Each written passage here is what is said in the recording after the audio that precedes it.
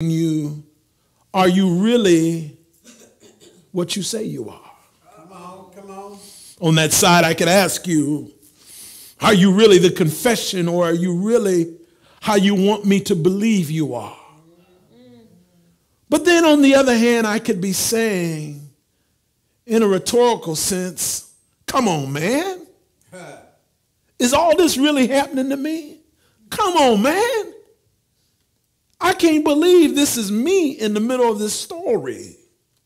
Because some of us have had or are having a come on, man moment right now. Come on, come on.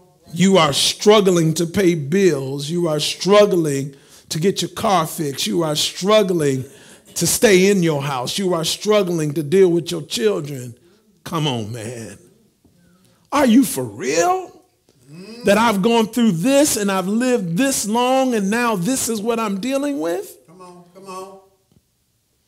But I want to ask the question, are you for real? And I want you to understand that I don't care which way you need to deal with it. I'm going to try to hit every point. Glory. In about 22 minutes. Lesson 5. One of the first things I want to tell you or point out to you is that as I'm asking this question and as I deal with this text, evangelist, one of the things I want you to hear this is that sin controls the sin controlled. Glory. Sin controls Yes, it does. the sin controlled. Yes. Some of you have got to come to grips in the church with the illusion of inclusion. See, when ministry is structured around approving an anti-biblical lifestyle and it appeases your unlawful desires, you need to check the leadership and check yourself. Glory to God. All right. Because sin controls the sin controlled. If the messages that you hear in the church make you feel good and ratify your lifestyle when you know your lifestyle is anti-biblical and anti-God-like, you have to understand that maybe the leadership is wrong, or maybe your hearing is wrong, or a combination of them both. But I want to lift up the point that you might be in the wrong place. Paul, as he's writing this letter to Timotheus, he says this in the 3rd chapter, in this second letter, verse 6, he says, "For all this sort are those who creep into households and make captives of gullible women, loaded down with sins, led away by various lusts, always learning and never able to come to the knowledge of the truth." Here we have, Deke, we have a situation, and I don't want to get on the gullible women part, besides the fact that there are a lot of folk channeling a feminine spirit in the church because you're in your soulish realm. And you're channeling a feminine spirit, and you become gullible to a word that makes you feel okay about your sin. Sin is still spelled sin, S-I-N. No matter how you look at it, how much you want to dress it up, if you're living a lifestyle of sin, it's sin. I don't care if they call it proclivity. I don't care if you say you're born with it. I don't care what it is. Sin, no matter how you look at it, is sin. Sin. Amen. And so we have to be careful of the ministry that gives you the illusion of inclusion, that tells you that you're going to go to heaven sinning, that tells you that you can live any kind of way you want to and you still going to be accepted by God. We have to be careful, and I don't know, this is what God gave me, that see, your ministry or the ministry that appeals to you can't be structured around your lifestyle. That's right. Right? The ministry that you deal with needs to challenge your lifestyle. That's right. Challenge you to live right. Challenge you to get into your word. Challenge you to make sure that your life is lining up to the word. Is this helping anybody? Amen. And if you're wondering why you're here, I'm telling you that God gave me this word to tell you. This word applies to me as a preacher as well as to you. That's right. That if I am living a life of sin, and see, one of the things you have to hear me as I speak to you is that let me give you some things that sin mean in this perilous time. So I'm going to go back to the first verse I read. Men will be lovers of themselves, lovers of money, boasters, proud, blasphemous, disobedient to parents. Now, if I could put a pin right there and just go for about an hour, because for some reason we say I'm grown now and we don't understand that God still believes in the order and God still wants you to be obedient and God still believes in honor and God, let me say it again, God still believes in honor. And in this time we've taken honor out of families. We've taken, let me stop. Disobedient to parents, unthankful. If I suggested to you that maybe your ungrateful, unthankful self is sinning by being ungrateful and unthankful. Let me lift this up to you that God has done so much for you. And I love that the praise team sang that song, God Is. He's the joy, he's the strength of my life. He removes what? All pain, misery, and what? Strife. He said he promised to what? Keep me. See, when you start understanding that God has promised to keep you beyond if you were keeping yourself, beyond what you were doing, that you understood that God promised some things to you and you ought to be thankful. I wish two people would give him thanks right now.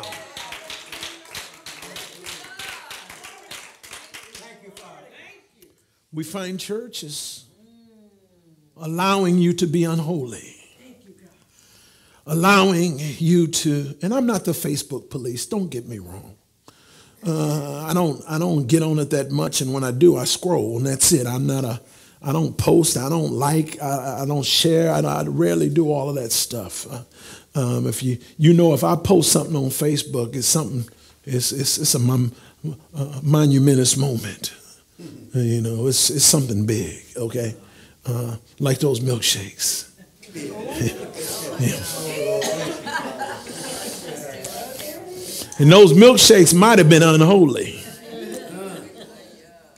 But what I want to share this with you, if I could, we use social media to post unholy things. And then on Monday on Thursday, but on Monday, we talk about how good a time we had in church. Because it's the illusion of inclusion. Just because you get on Facebook and shout and sing gospel songs don't mean that you have a relationship with God. Amen. Some folk think because they liked Oprah's post or because they liked President Trump's or President Biden's post that they know him. You don't know. No. See, just because you have something where you can agree on doesn't mean that you necessarily are intimate with them. And see, God is requiring us not to just agree with a song. Not, I just said something. Not to agree with a clichéic moment. God wants us to be intimate with him and live our life representing who he is. Amen. And part of this is that we've got to learn how to be loving. Now, loving is not agreement. I want you to hear this. Loving is not agreement. If I really love you, I'm going to tell you some stuff. That dress is too tight. I'm going to tell you that suit don't fit. I'm going to tell you those clothes don't match. I'm going to tell you you smell. I'm going to tell you something. I'm going to tell you your breath stink. I'm going to tell you you need to cut your hair. I'm going to tell you. How did some folk let me go start looking that way. You got to love me enough to tell me I look a hot mess. I'm going to tell you some stuff about you. Listen, don't you ever wonder when you go back and look at your old pictures, why didn't nobody tell me that this Gumby look didn't look good on me? Why did nobody tell me that I shouldn't have wore that? Y'all just see some of y'all, okay, y'all was always fly. No, some of us had our ugly moments. That's right. That's right. Amen? Yeah. Unforgiving. There have been times when we have to show people forgiveness, just for the fact that God wants us to. That's right. Because when I forgive you, it does not necessarily mean or give me a guarantee that you're going to change. That's true. And see, some of us have been waiting for folk to change before we forgive them. That's right. I'm going to forgive you because it's the will of God over my life. Amen. Well, Robert, that don't make sense. Well, I'm going to give you a scripture that makes sense. All right. How many times in one day shall you forgive a man for the same thing? See, God already knew, Jesus already knew that there are sometimes you got repeat offenders. Amen. And you've got to learn how to forgive your repeat offender. Come on. That's good. Because you will have people, see, this is the dichotomy of the scripture is kind of messed up because there's a duality here, because I'm supposed to be forgiving folk, and so not forgiving folk means I'm in this list, but then two words later, I find out that slanderers and people without self-control will be in this group. So maybe I got to forgive the person that's just like me when I'm unforgiving, that slanders me. Maybe I got to forgive the person that's just like me with no self-control. Oh, y'all don't get this. Come on. Come on. Traitors, headstrong folk, lovers of pleasure rather than lovers of God. But this all boils down to having a form of godliness. This illusion that we have in the church today are people believe that they can leave church and take the remnant of the stuff that they learned while they were in church and go to the world and live the life in the world and still hold on to the remnant and believe they saved. But you don't tell a crack addict that I want you to get delivered from crack and only smoke every now and then. Right. Right. You don't tell the drug addict, you don't tell the alcoholic that you ain't an alcoholic if you just drink on 2 days a week instead of 7. Yeah. Amen. A man has to be set free. Yes, sir.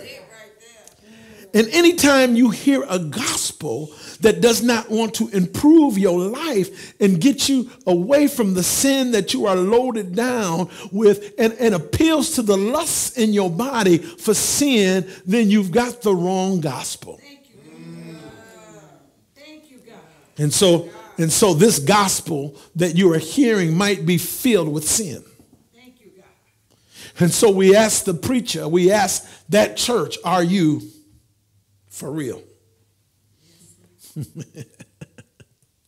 Y'all mad at me now. I want you to understand that after we deal with that, we've got to deal with this. The second thing I want to talk to you after we talk about the sin controls the sin controlled. I want to talk to you from the standpoint either you live it or look it. See, along with the spirit of the illusion of inclusion, Brother Michael, is the spirit of deception.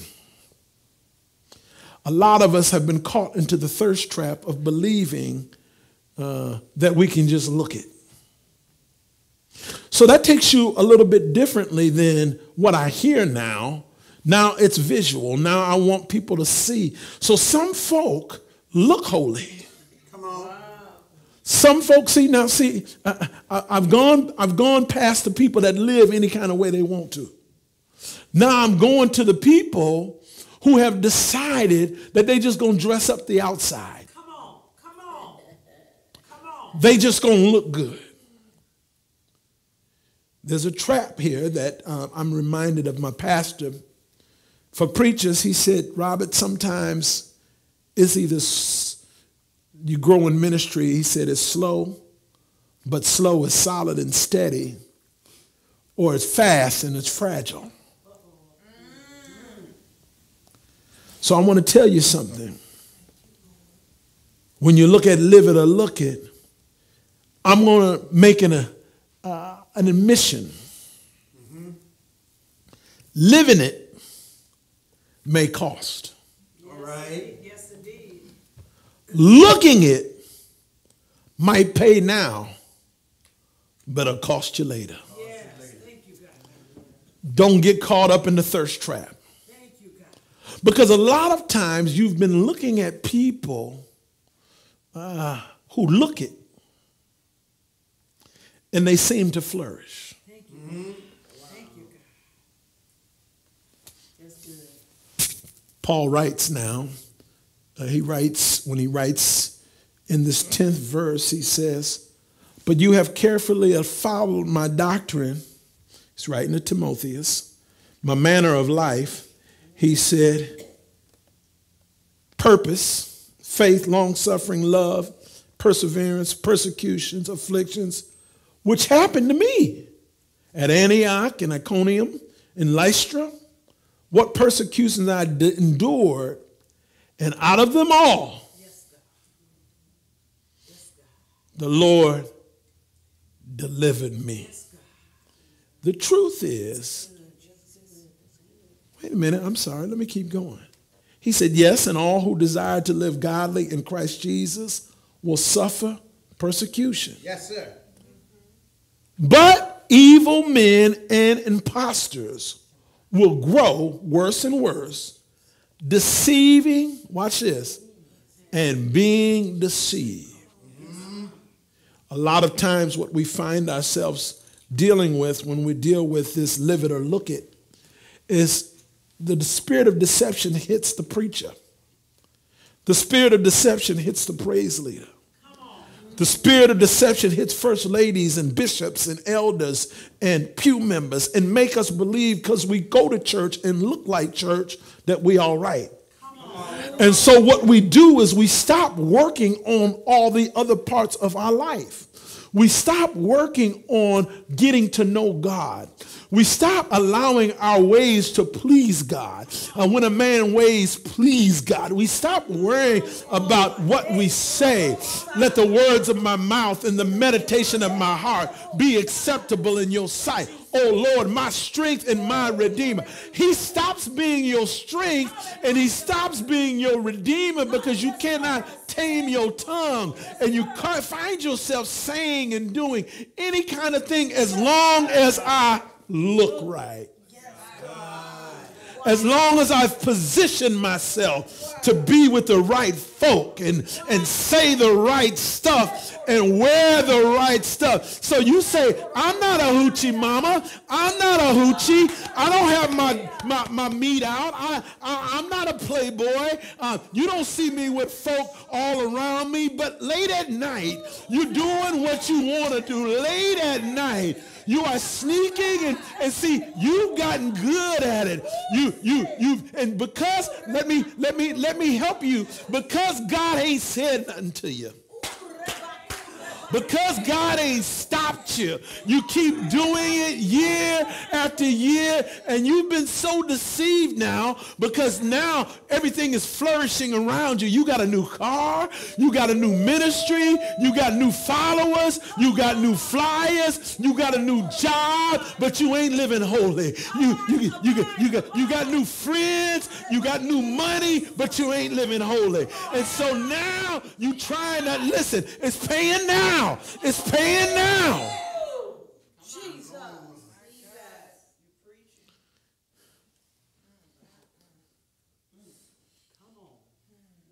But it's going to cost you later.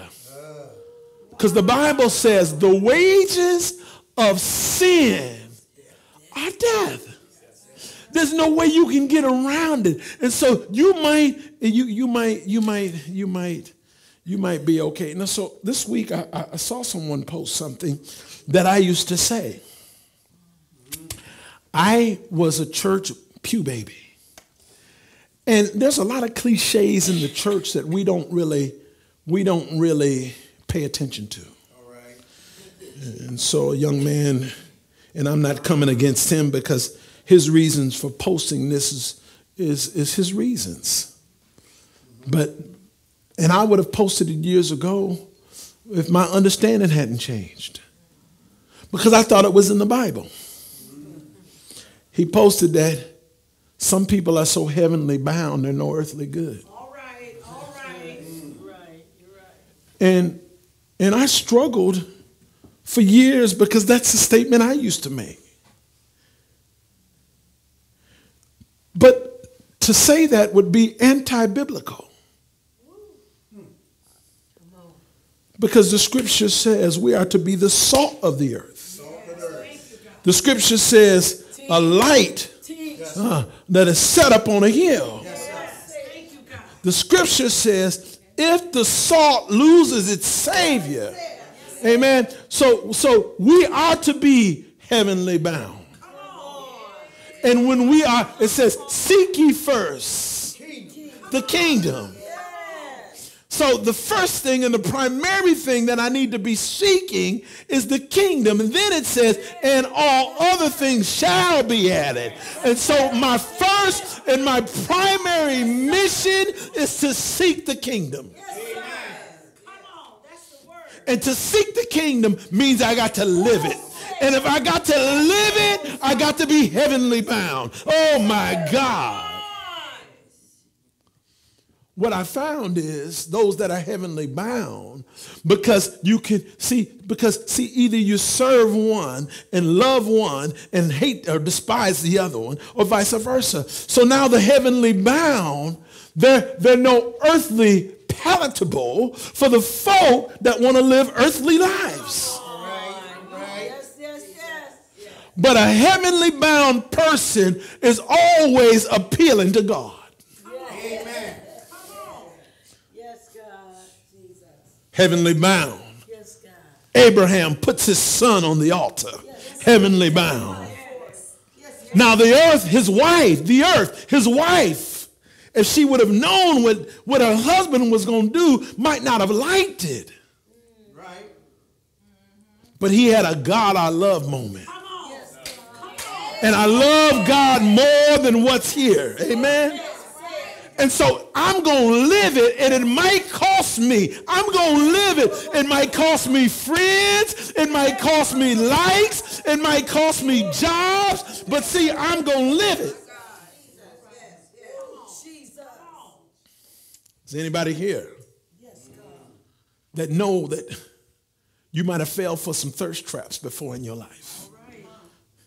And because all you were doing was trying to look it, but you didn't want to commit. See, if you meet with me lately, you're going to hear things like commit. I want you to commit. I want you to sell out. I want you to be sold out. I want you to give in. I want you to be for real. I want you to, I just said it. See, last week I told you got to get ready. Now that you're trying to get ready, now you got to be real with it. There's some stuff I got to lay down. Heavenly bound, those things that I lost for Christ, I count as gain. Thank you, Jesus. Glory to God. Y'all with me still? Amen. Amen. Thank you. Paul writes to Timotheus.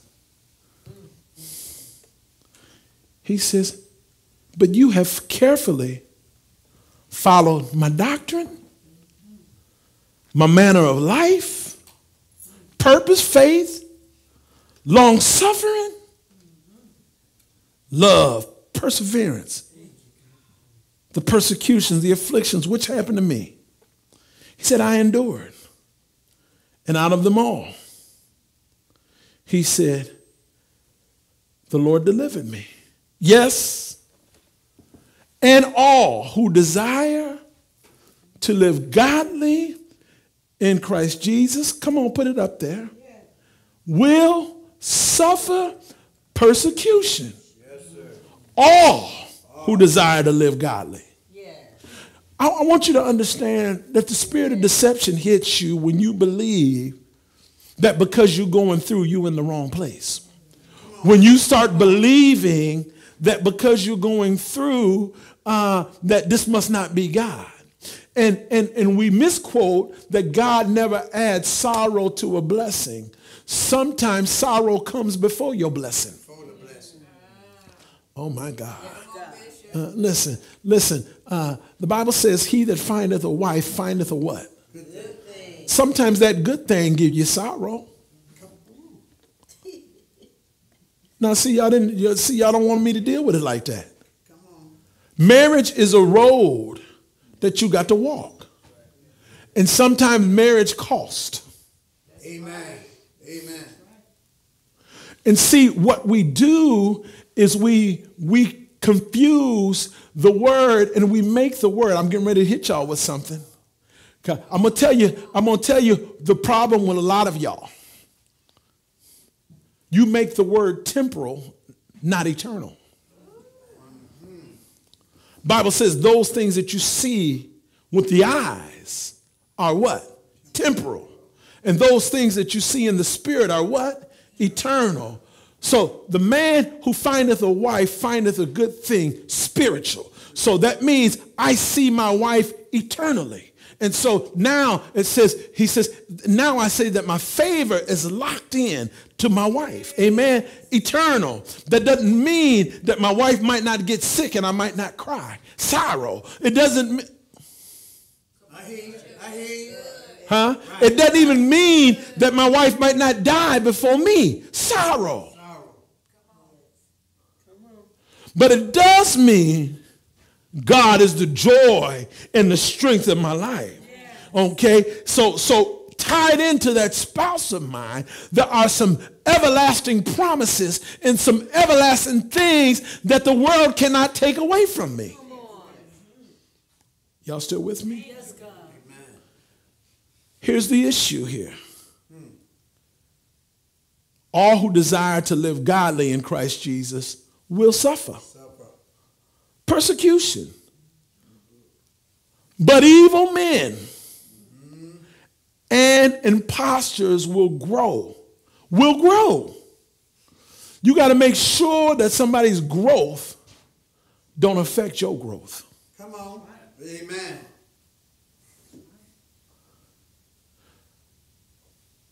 Preacher, how come? Y'all know how come. How come they getting blessed? How come they church is filled? How come they got a big fat bank account? How come they got a nice car? I know my English is messed up today, but I want to know how come. Then I'm saying, are you for real? I've been praying, I've been fasting. Are you for real? But see, you can't get caught up in that deceptive thing and make you and start believing that this is how it works. So the truth is we have to walk in completeness. That's the last one. Completeness. That means you got to be ministry minded. That is being equipped by the word. Ministry becomes profitable when the word is applied. I got 8 minutes and I'm going to get out of here. You've got to apply the word to it. Scripture says, but you must continue in the things which you have learned and been assured of, knowing from whom you have learned them. All scripture, somebody said all.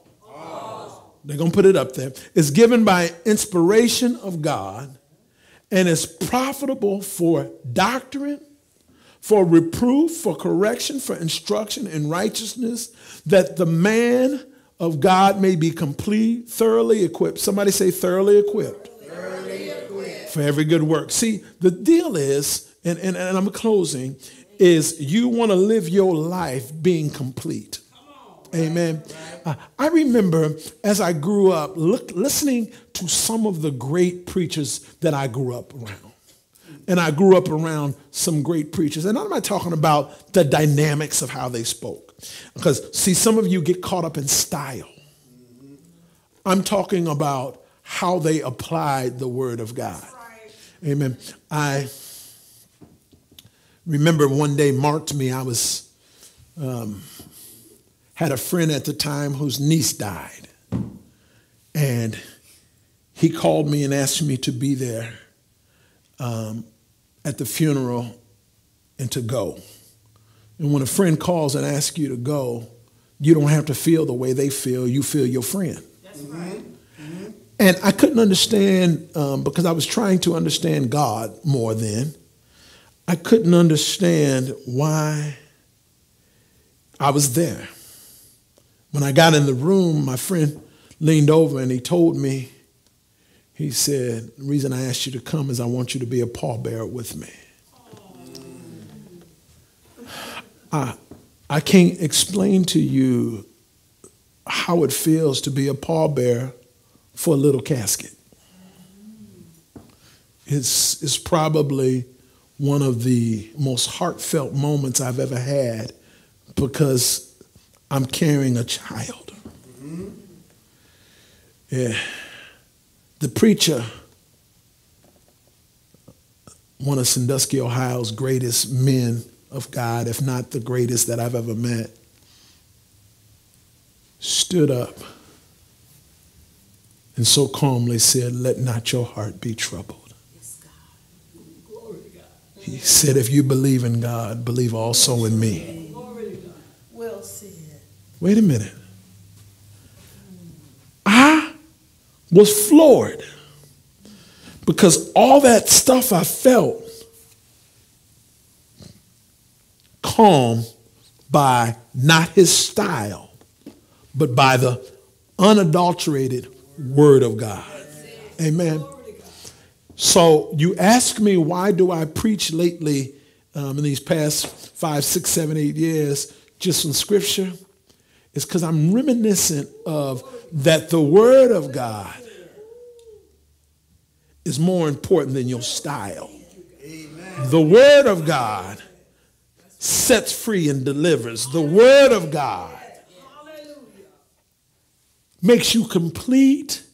And the word of God is what Paul reminds Timothy, if you go with nothing else, go with the word. And so as we look today, we are looking now for the inspiration that only God can give. And it's profitable for you. My God. This word that God gives, it corrects me. It instructs me on how to live. It instructs you how to live. Amen. It corrects you. Why? Not to make you feel bad, but to make you complete. Why? Because I think everyone in this room wants to be heavenly bound. Amen. Amen. The truth is that the earth is not my residence. Come on. Come on. Come on. This is not my permanent residence. Oh, I wish I had a believer in here. This ain't my permanent residence. Thank you, Jesus. And so maybe I'm no earthly good because I don't want to stay here. Every day I want to move closer to seeing my Lord and Savior, Jesus Christ. And I want to be real with you. I love all y'all. But if y'all ain't prepared to go, I don't want you to hold me back. Amen. And if I'm not prepared, I don't want to hold you back either. And so we've got to deal with these issues. We got to know that sin controls the sin controlled. I'm not going to preach a message that makes you believe you included that you're not. Amen. I'm not going to preach a message that appeals to your lifestyle. I'm going to preach a message that challenges you and makes you want to do better. I've got to tell the truth. I'm not worried about how it looks, or you shouldn't be worried about how you look. You got to worry about how you live. All right. Yes. And I hope all of y'all at the end of the day are complete. And you allow the Spirit of God to work on you. Listen, I know my time is up. But I hope this message said something to you. I hope it spoke to you and make you. See, the truth is, if your lifestyle is not biblical, the truth is, I don't care what I preach or what I teach, I can't change the fact that you're living outside the will of God. There's nothing, the praise team can't sing a song. Now, they might have sang a song to make you feel better, but if it don't make you live better, I'm sorry. Because see, there's no song and then there's no message that can repair a breach. That's right. Let me say it again. There's no song or message that's going to repair the breach. No matter where you're at, if you're watching on Facebook Live or YouTube, if you're sitting here, if you come back and watch it later, you got to get your life straight. Amen. We got to get our life straight. I want to know, are you real? Are you for real? Are you living the life that you're willing to pay for? When it comes time to collect your payment, are you living the life? And if you're not living the right life, and see, the truth is, we're in perilous times right now. Amen. Yes, we are. I don't care how you look at it. There's so much going on. Bombs are dropping. Let me say it again. Bombs are dropping. Yes, sir. People are dying in their sleep for nothing else but a storm. People are dying on storms. There are sicknesses being released in the land that we've never seen at this height before. Young people are dying at an alarming rate. We're seeing strokes and heart attacks with young people. Are you for real? Jesus. I want you to make sure that you're ready. Amen. Yes, God. Amen. Yes, God. Your soul,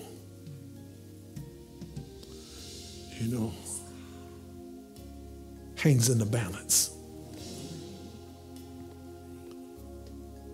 The Holy Spirit belongs to God. Yes, sir. The flesh belongs to the ground. It will decay.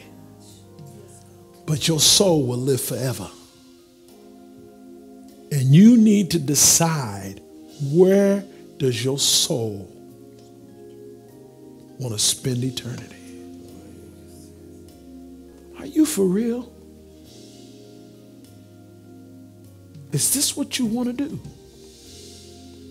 Is this what you want to be? And I want you to examine your life and decide, hey, I don't want to just look like it. I don't want to be deceived. I want to be complete. If that's you, and you say, God, help me. Help me to get ready. Help me to get ready. Help me now. And you decide you want to change your life today. Come up. You want to change your life today? Leave us a message. Contact us. Come up for prayer. Whatever you want to do, we're here. We want to help you. It still ain't working. I've been trying. We want to help you. Amen. If nobody wants to come, I want to pray, and then we're going to get out of here. My time is up. And I went over by 10 minutes. Lord, we thank you and we bless you. Pray that the words of my mouth and the meditation of my heart was acceptable in your sight. Father, we pray now that you soften hearts, Father, that you open ears, Father. The mandate, I feel, is strong, Father. Oh, God. Give them time, Father. I pray that this next sin won't be the last sin, Father.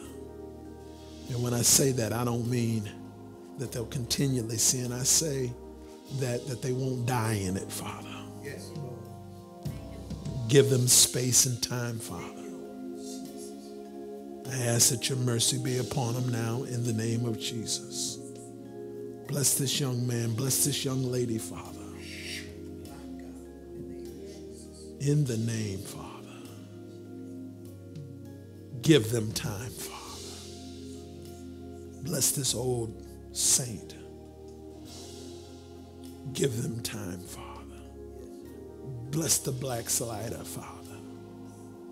Bless the disgruntled preacher. Father, you know every area. Help. We give you praise for it. And we honor you for it. In Jesus' name, amen. Listen, my name is Robert Smallwood. This is Revealing Word Ministries. We're live on Sundays at 10 a.m. Central Standard Time. On Wednesday nights, we're live at 7 p.m. Central Standard Time. We have prayer in house at noon on Saturday mornings. And then we have a special season of early morning rise prayer Thursdays at 5:30 a.m. Thursdays at 5:30 a.m. If you weren't here this past Thursday, you missed it. And so we are, God is getting ready to bust this thing wide open. Amen. And I hope you feel it. Listen, we asked for, that thing touched me today.